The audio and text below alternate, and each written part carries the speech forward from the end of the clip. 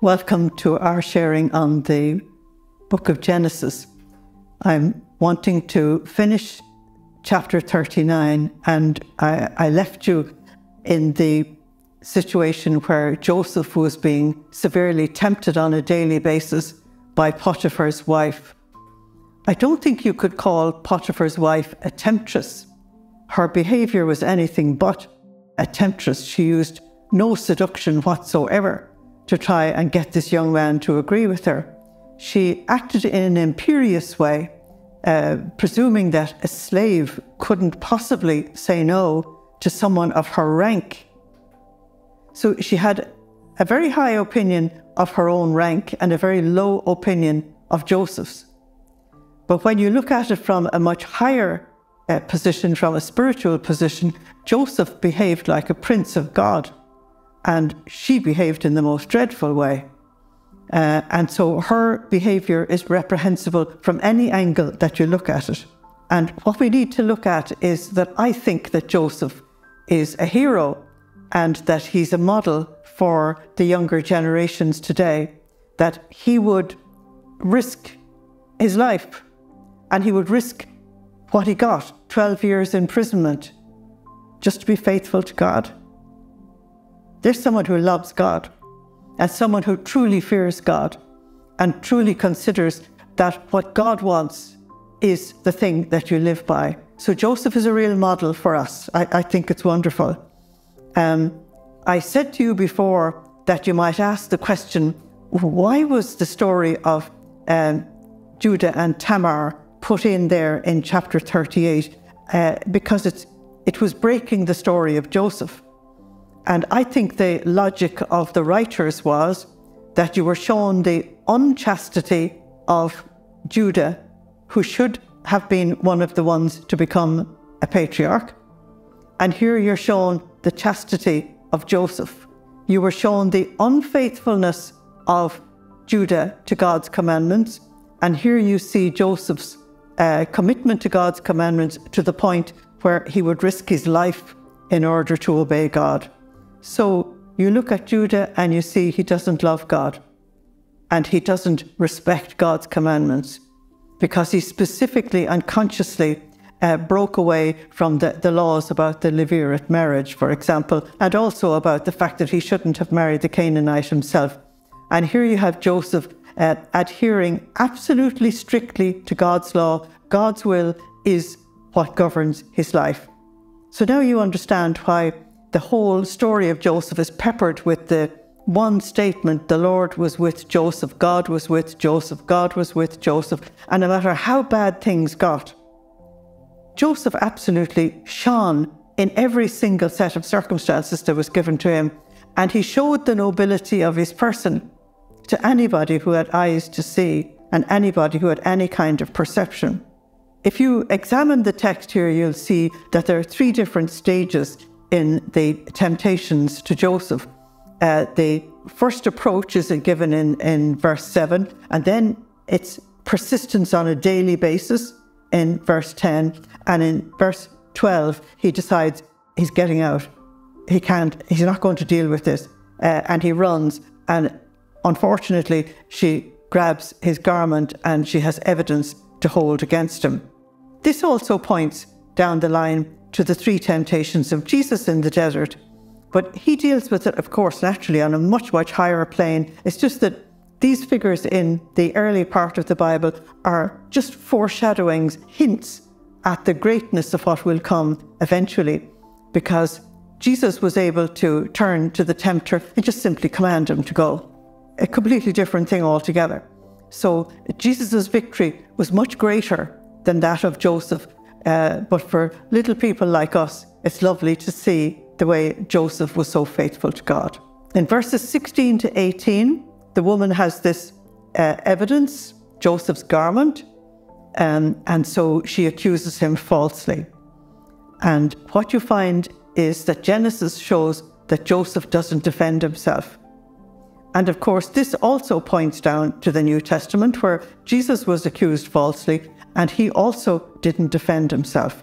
You could look at this as weakness, But you could also look at it from the angle that both of them would have seen it. Jesus, of course, on the highest plane, and that is that you even forgive your enemy to such an extent that you wouldn't accuse them of anything.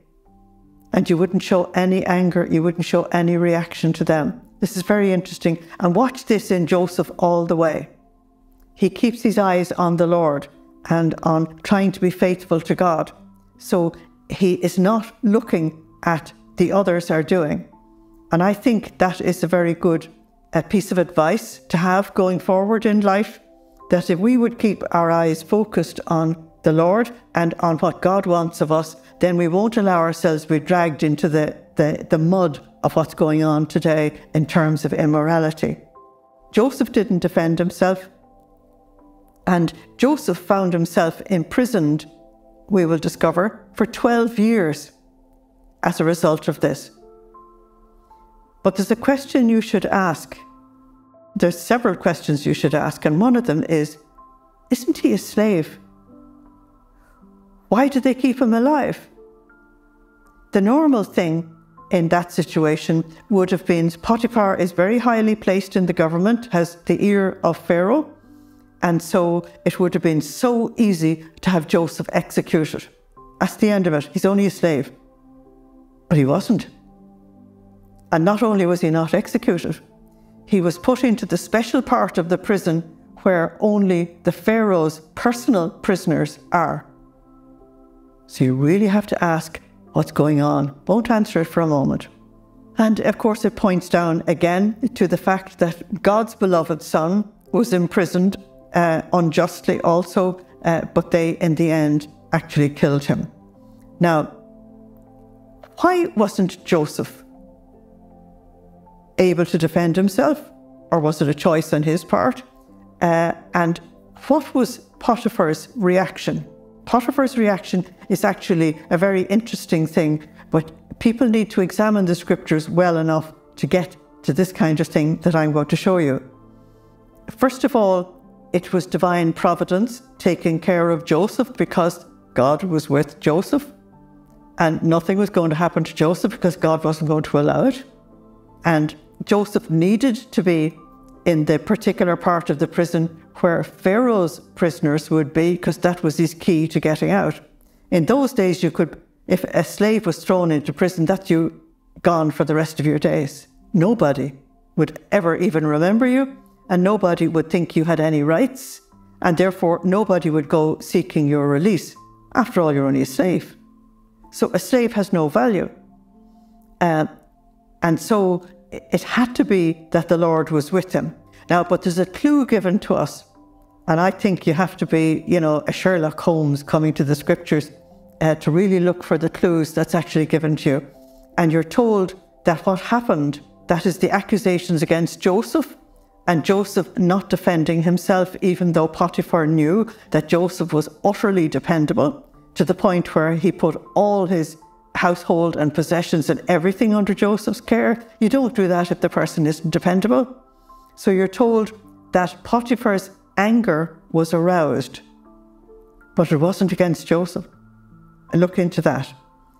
So we're told that, as I said, Jesus was also accused and he didn't open his mouth. In fact, the scripture said he was led like a lamb to the slaughter, and like a sheep before his shearers, he was silent. He never opened his mouth. So this anger of Potiphar, in which he did not do to Joseph what anybody would have expected, tells you that he didn't believe his wife's story.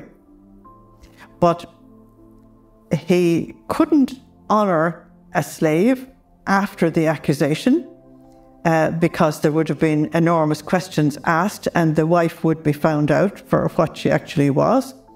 And so Potiphar has to walk a very delicate path. And instead of putting the slave to death, he puts him into that safe prison. And for appearance's sake, he has to do this, to try and save the wife, save his family's reputation, and somehow not kill Joseph. Now, Potiphar doesn't know there's a higher power at work. He doesn't know God. He doesn't know the true God. there's lots of detail about these stories that's not actually in the book of Genesis, but if you go to the ancient book of Jasher, you will find details that are very interesting that tie threads together. And they make it very clear that Potiphar suspected his own wife to be the problem and said that Joseph was thrown into prison for 12 years. But I'll show you that the book of Genesis eventually gives you that information as well. So now that Joseph is in prison, only God can set him free. Nobody else will ever think about him. And the interesting thing is, when you go to look at the prophetic level of it, when it came to Jesus' time to be accused and to be thrown into prison, the very man who was going to kill him, which was Pilate, declared him innocent 3 times. But for political reasons, for appearance's sake, he did this awful deed. The next point I want to make to you is that Joseph suffered at the hands of the Gentiles, just as Jesus suffered at the hands of the Gentiles as well. And it was his own brethren who betrayed him into the hands of the Gentiles, just as it was with the case of Jesus, that he was betrayed by his own brethren. We're told that Joseph suffered severely. This is what the Acts of the Apostles, chapter 7, verses 9 to 10 says. This was Stephen's speech before his own martyrdom. And he spoke about Joseph's afflictions. And he said, but God was with him and rescued him from all his troubles, or all his afflictions. Psalm 105, verses 17 to 18 also speaks about Joseph, and they said, they bruised his feet with shackles and his neck was put in irons. So there's an awful lot more to this story than we actually realize. So this is an extraordinary trial given to this young man. Now, he's only 17 or 18. He's about 18 at this particular time. It's an extraordinary trial to actually give to him. Will he pass the test? Now, passing the test doesn't mean surviving in jail. He did that. Will he survive trusting God? Will he survive with his relationship with God intact? Will he survive still using his gifts for other people and still serving other people and being very humble? And the answer is yes. Joseph gets 10 out of 10 for all these tests. It's absolutely incredible. And so you're told in verse 21 that the Lord was with Joseph and he gave him favor in the sight of the keeper of the prison. Now, the Lord was with Joseph when he went to Potiphar's house and gave him favor in the eyes of Potiphar. And we're going to see that when he's taken out of jail, the Lord will give him favor in the eyes of Pharaoh as well, who will also put him in charge of his entire kingdom.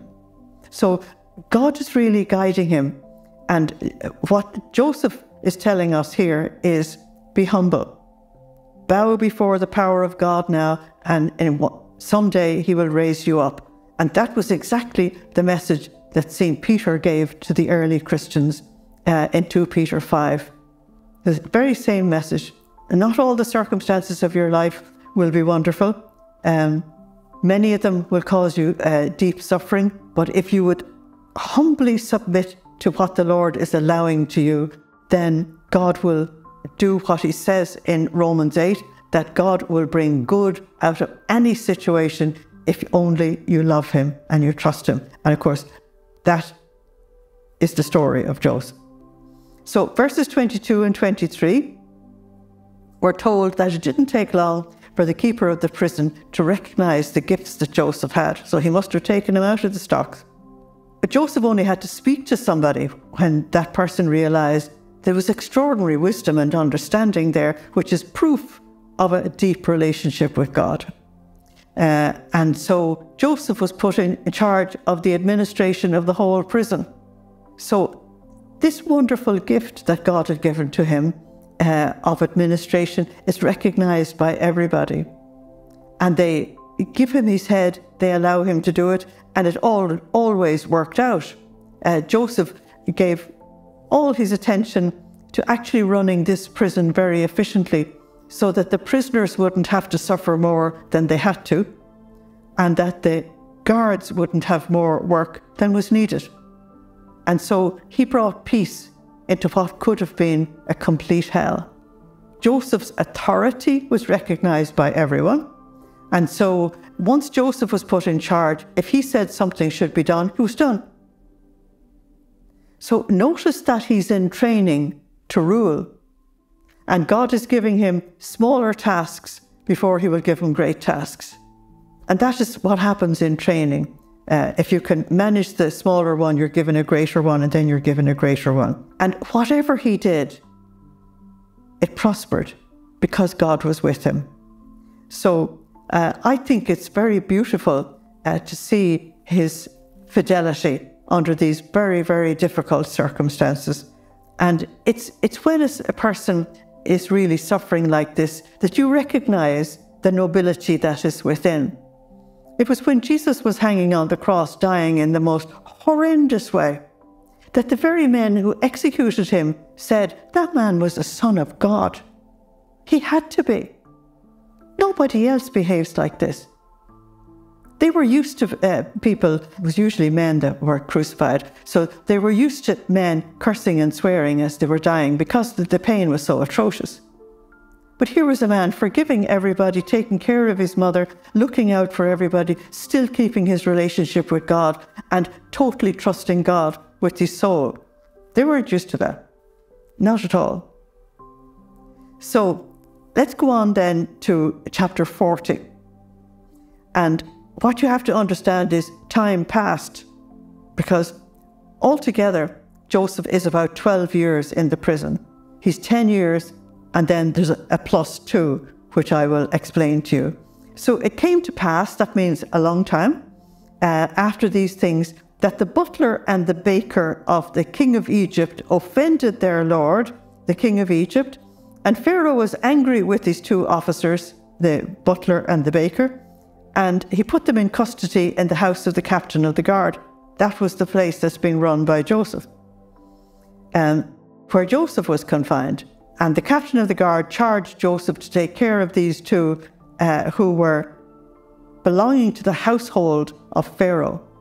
If you read this on a very superficial level, you won't just get what's going on. Obviously, there was a plot to poison Pharaoh.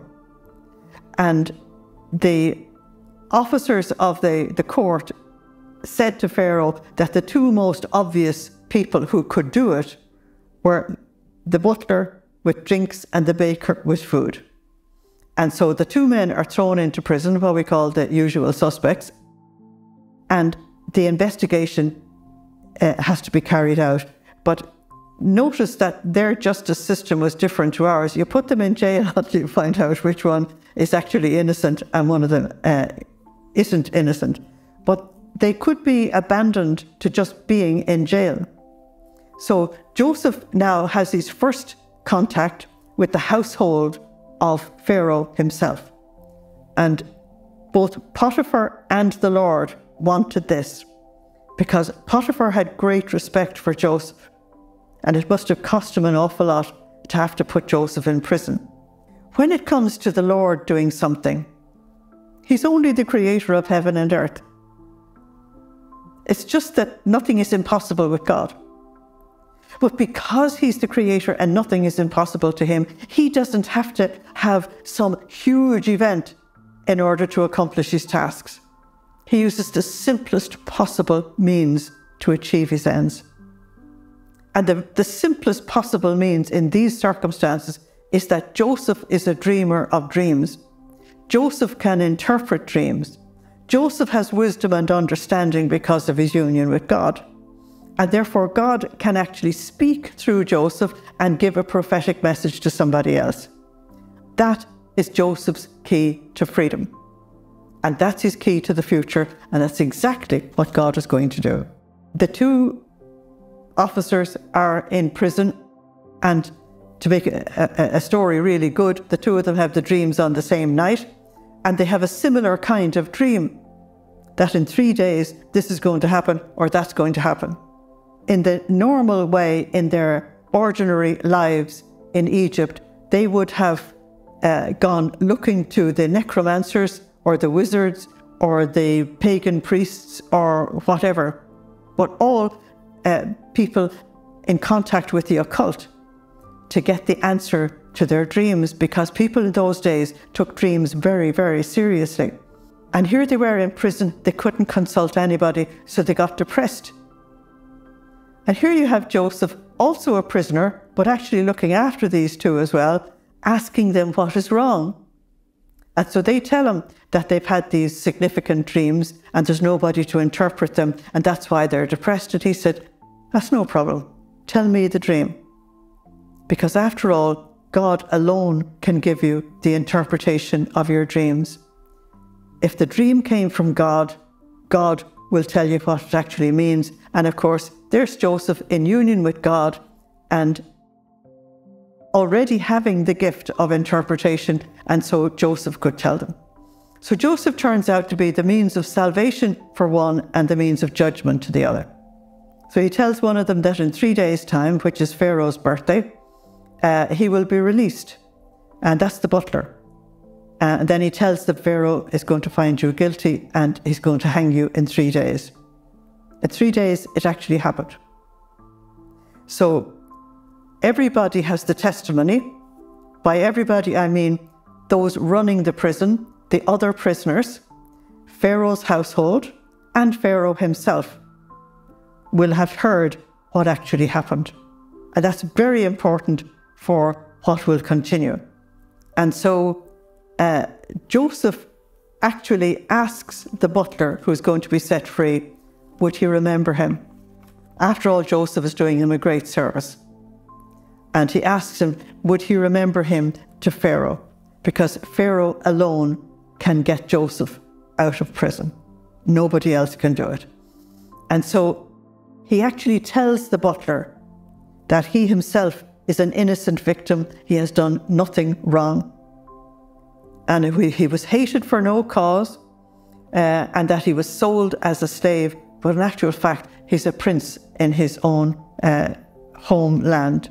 And so he asks the butler to tell the story to Pharaoh, and because if Pharaoh interviews him, Joseph knows that God is on his side. Did the butler do it? No. And what you have here is the selfishness and the ingratitude that seems to be endemic in the human race, that if a person gets what they want, that they walk off and they completely forget others. If you even look at Jesus at the Last Supper, do this in memory of me. How many remember it? How many enter into the Eucharist and let him come to us and let that remembrance be a true life experience? So many, the vast majority, have really forgotten. So again, I want to underline for you that Joseph never refused to serve. Joseph never rebelled against the divine providence that allowed this awful experience to actually come to him. And Joseph never refused to use his gifts to help others. And so you see somebody here who can become great because he doesn't allow the negative feelings of bitterness and unforgiveness and resentment and all of that to take over his life and to destroy it. He doesn't allow that. He knows that forgiveness is the key to happiness and the key to heaven. He knows that. Probably God himself taught him. And because of that, he can actually serve, and he will serve what the chosen people would have called a pagan king. He will serve him because everyone is a child of God. So Joseph was able to share his knowledge of the future. Now, the butler is only going to remember that at a much later stage, and he's going to cause Joseph to be kept in the prison for 2 more years until he remembers. And he's not going to remember until Pharaoh has dreams. But the evidence is there, and that evidence is actually very, very important. So this prophetic gift is clearly being seen in Joseph. And as you go through the Bible into other books of the Bible, you'll find, for example, Isaiah and Jeremiah and Ezekiel and Hosea and all the other prophets, they have a relationship with God. And because they keep their relationship with God alive, because they enter into union with God, they're able to receive from God, and they're able to tell the whole nation what is going to come, because they see it from God's point of view. They're not just looking at history from a basic point of view.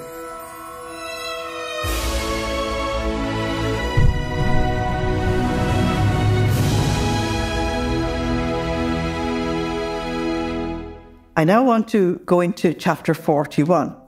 The only way that Joseph is going to get out of prison is for God to give some dreams to the king, who happens to be the greatest potentate of the day. He's running the superpower of the day. This man has the life and death of all his people in his hands. He has enormous power. And yet he doesn't have the ability to understand his own dreams. He needs other people. So Joseph had to wait 2 full years, and this is what it says, the beginning of chapter 41. Then it came to pass at the end of 2 full years that Pharaoh had a dream, and behold, he stood by the river. Suddenly there came up out of the river 7 cows, fine looking and fat, and they fed in the meadow. And behold, 7 other cows came up after them out of the river, ugly and gaunt, and stood by the other cows by the bank of the river. And the ugly and gaunt cows ate up the 7 fine looking and fat cows. And so Pharaoh awoke. Couldn't understand this. Why would one set of cows actually eat the others? So he's given something that his own intelligence can't get.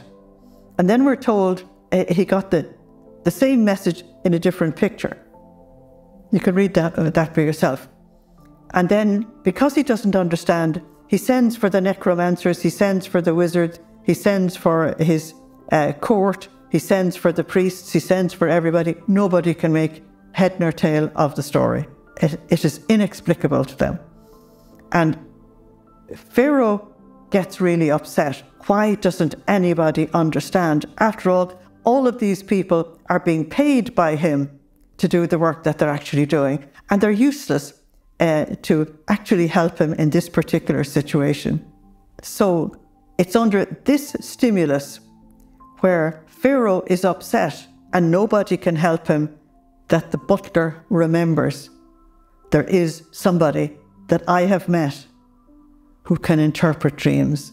And this is God's way of opening the prison gate for Joseph, and we move from his death in the prison, spiritually speaking, to resurrection outside. We move from his humiliation as a slave to his exaltation as a king.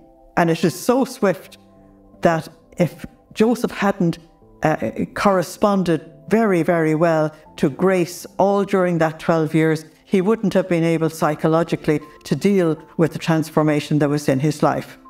He has been trusting God beyond reason for 12 years.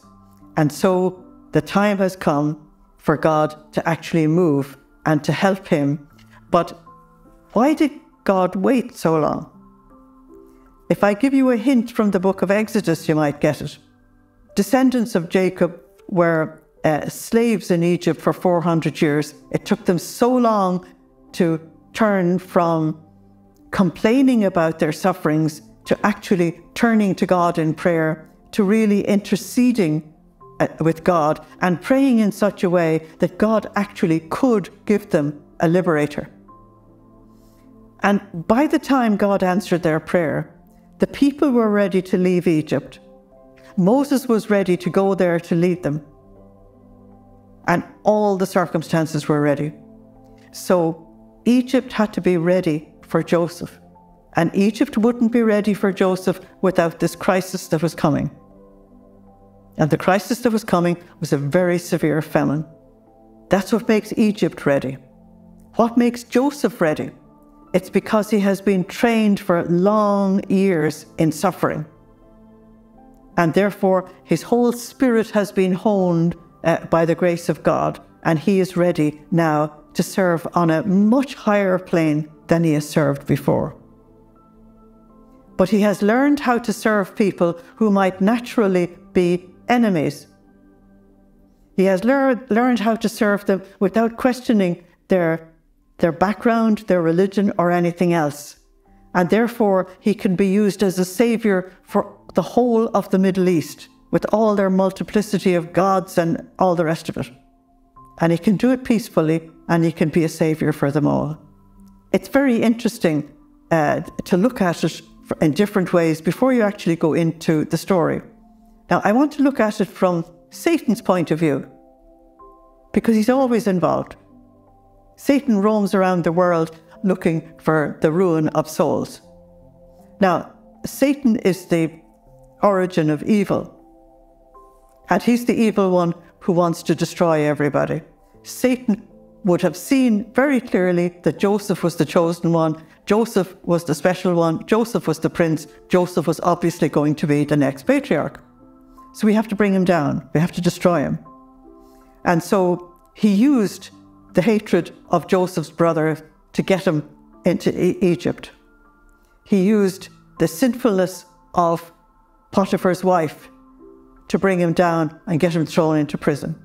He used the selfishness of the butler to not even remember that he had been helped and he had been released. And so what Satan is doing with all of that is trying to thwart God's plan for the chosen people. And it's perfectly clear that Joseph is the one. He's the important one going forward. Satan would be happy that a famine would come, because they can all die in the famine, and therefore God can't rule on the earth, and Satan can rule through all his evil ways. So there's different ways of actually looking at the thing. Here's sort of Satan doing his negative stuff, and there's the sinfulness of human beings doing their negative stuff. And over and above it all, the Lord is with Joseph, and he can write straight with crooked lines. There's nothing he can't do, and there's no circumstance that he can't actually enter into. It's really beautiful to see how the whole thing actually works. And by the time Joseph is actually released from prison, it's the right time for Egypt, it's the right time for the chosen people, and it's the right time for Joseph himself. And the extraordinary thing is that we're going to see in the chapters that follow this, that Joseph's brothers have been eaten up by their bad consciences for all this length of time.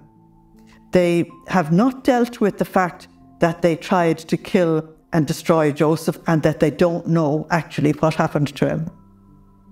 And therefore, God is going to use the famine in a huge way, not only to keep everybody alive and to have Joseph as a savior for the whole of the region, but he's actually going to use it also to bring reconciliation into Jacob's family, and also to heal Jacob's broken heart, because he thinks his son Joseph is dead, and he's going to discover that he's alive and well and reigning, and the sun, moon and stars are bowing down before him because he's ruling the superpower of the day. The Pharaoh hands everything over to him except the throne. And to sort of use the language of his own dream, that's the sun, moon and stars bowing before him. And to use the language of the first dream, the sheaves, then his brothers come desperately needing grain because they're all starving. So it's fascinating the way the whole thing actually comes together. Now, I told you when we were dealing with Shechem that in the story Shechem meant the world. When you're dealing with Egypt here, Egypt is the world. And the reason why I say that is that the Bible tells us that God gave the chosen people the land. And the land was known as the country of Canaan initially. Then it becomes the promised land. And then finally, as we know it today, it's Israel. And so the land always represents the chosen people, and other places then that are actually dealt with in the Bible can represent the world or something else. So Egypt represents the world. And none of the magicians or the wise men or the priests or anybody else in that world full of false gods had any wisdom to help Pharaoh. As soon as Pharaoh lays eyes on Joseph, he knows he's dealing with somebody of a completely different caliber. And Pharaoh makes an instant decision about Joseph, just as Potiphar did. A little detail that you mightn't think of, and that is that Potiphar was one of the high officials in Pharaoh's household. So Potiphar would have been present at this event when Joseph is presented to the king. What Pharaoh needs is a true man of God, someone who knows the only true God that there is. And through Joseph, God was actually about to introduce himself to Egypt. God is always thinking on the big picture. And through Moses, 430 years later, God will also come to Egypt to try and bring them out of their idolatries and bring them into the truth. So God is always seeking his children. It's the father of the prodigal son all the time. And the human race is the prodigal son. It's Egypt at one point, it's Babylon at another time. It's my country and your country and the west and the east and the south and the north. But he's always looking for his children. And he always wants to bring them back. The two dreams that Pharaoh has have prophetic significance about the near future. Both dreams actually have the same message. It is that if Pharaoh only had the first dream about the cows, he might have dismissed it. But when the thing was repeated with a different image, then he realizes, no, somebody's communicating with me. And what he needs is someone who can truly represent the true God, who can tell him the truth and will not be afraid to tell him the truth. Very often, a person in the position of Pharaoh finds that his officers won't tell him the truth. Why? Because they're afraid they'll lose their jobs or whatever. Centuries later, when you go down to the book of Daniel, you will find that the king of Babylon, Nebuchadnezzar, the infamous king of Babylon, also has had dream. And he desperately needs somebody to interpret it. But his wise men and necromancers and priests and all the others, they can't do it. But Daniel happens to be there. And Daniel is a true man of God. And if you compare how Joseph deals with Pharaoh with how Daniel deals with Nebuchadnezzar, it's exactly the same. Both men show absolute respect for the king. And they take a position of humility, and they're most willing to help the king. And they're most willing to serve. It's really beautiful. And it's through both of them, these kings learn something that was expressed by St. Paul at a much later stage, that in all things, God works for the good of those who love him. And that love comes through to Pharaoh, through Joseph, and came through to Nebuchadnezzar, through Daniel at a later point as well. All the injustice that came to Joseph and all the humiliation that came to him, the shame of being a slave when he was a prince in his father's house, the coat of many colours, the sign of his high calling and the sign of the fact that he was a prince will be restored to him. Because the coat of many colours is worn by royalty, and Pharaoh will give it back to him. That's the incredible thing. His father gave it to him at the beginning of this story, and the most unlikely person on the planet gives it back to him, which is the Pharaoh of Egypt. So Joseph will go from the death in the dungeon to the throne of Egypt, just as Jesus went from the hell of Calvary to the throne of God's glory also in his resurrection. In verse 14, it is God and his intervention that actually gets Joseph out of prison. This is what it says. Then Pharaoh sent and called Joseph, and they brought him quickly out of the dungeon, and he shaved and changed his clothing and came to Pharaoh. So he had to be dressed up properly. He couldn't arrive as a prisoner, could he? And Pharaoh said to Joseph, I've had a dream, and there's no one who is able to interpret it, but I have heard it said of you that you can understand a dream and interpret it. And Joseph gives his first revelation to Pharaoh. It's very beautiful, and it's in total respect. But his first respect is for God. I am nothing. God is everything. he says to him, "It's not me." God will give Pharaoh the answer of peace. Now, before he ever hears the dream, he's able to tell Pharaoh that you are going to be happy with the interpretation of this dream. He was able to tell the other two men very, very quickly as well what the exact message of their dream was. And here he's able to put Pharaoh at ease. He has never met the man before. He has never spoken to a man of this rank before. And look at the freedom that he has to speak man to man. Now, Joseph is a very young man. We're going to hear in a few minutes that he's 30. That's how we know he spent 12 years in prison, because he started out being 17.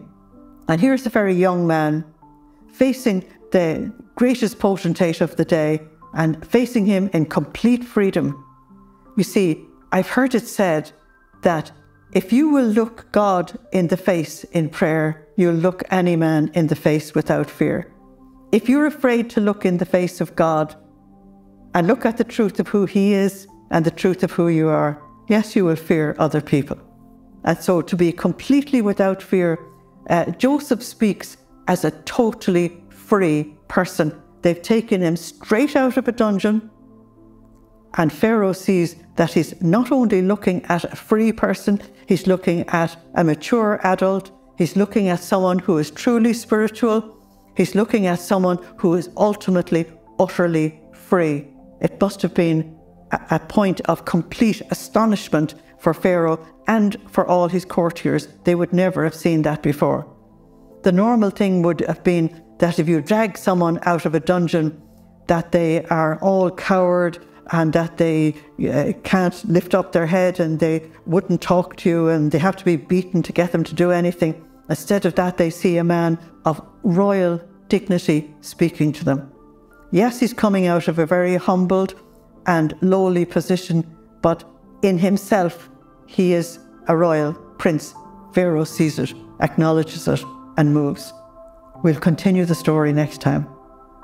Slán agus beannacht déilíomh. Goodbye. God bless you. I want to give you a little message from me, and that is that the Word of God is the second great food that God has given to us. The first one is the Eucharist. The second one, the manna from heaven, is the Word of God, and the third one is prayer. But in order to give people the Word of God, a lot of people have to do an enormous amount of work. They have to go into a great deal of research and do a lot of homework. You mightn't realise it. Jesus told his apostles that the labourer was worthy of his hire, and in other words, that they were to feed the people spiritually, but that the people should enable the apostles to be able to do the work. So I want to make a little plea for you on behalf of Shalom World TV to ask you that if the Word of God is really feeding you, if it's giving you life, if it really is what God wanted it to be, and we're trying very hard to do that, that you would respond by enabling them to be able to continue giving you this. Your donation would actually give life to others and enable them to work. And the Lord would reward you, and we would be very grateful. Thank you.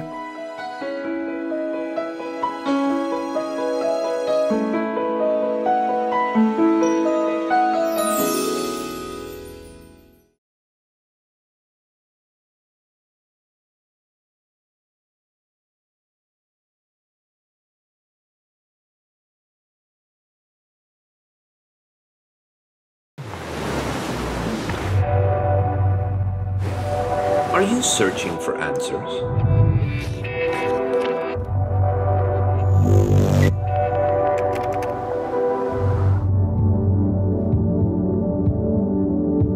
Discover your true identity. Stay tuned to Shalom World.